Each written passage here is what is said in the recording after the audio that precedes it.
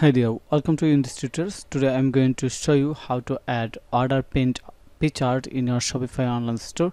So this tutorial will be very helpful if you are looking simple solution to pin your order and add a label on your shipping and packing slip and receipt. Then you can continue this tutorials.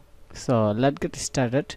In this tutorials I'm going to use a popular free apps for this chart. So this app's name is Order Printer, presented by Shopify. So this is very popular and free. You can use this app to print invoice, create label, receipt, packaging slip and more. And we can print multiple order in a time customized template as your need and use this in Shopify shipping. So we can know more details from here about order printer, and it's 100% free. We no need any cost for this app to use in our Shopify online store. So here some screenshot of this app, order printer, print multiple order in a one time and customize template as on need, but you need to know HTML for that. So okay, I am going to add this app in my online store. Then I will show you how we can print and customize invoice. So I'm going to log in my online store.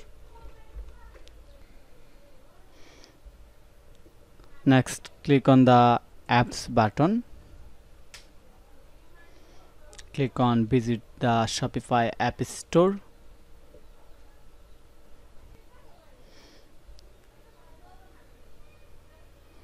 Now I am going to search this app on the search bar and click on the search icon. So here the app that we are going to use, Order Printer by Shopify. So I am going to click on the title of this app.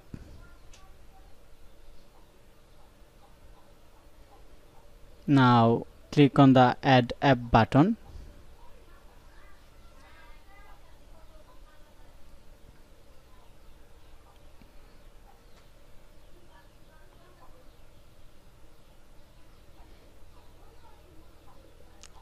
Now click on the install app button.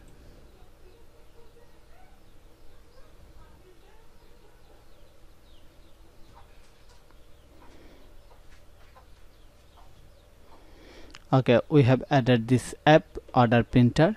Now we can manage template from here, and there is no order in my store, so we need to minimum order, then we can get this print option. So as I have no order, so I don't see this one. So okay, I'm going to click on the manage template,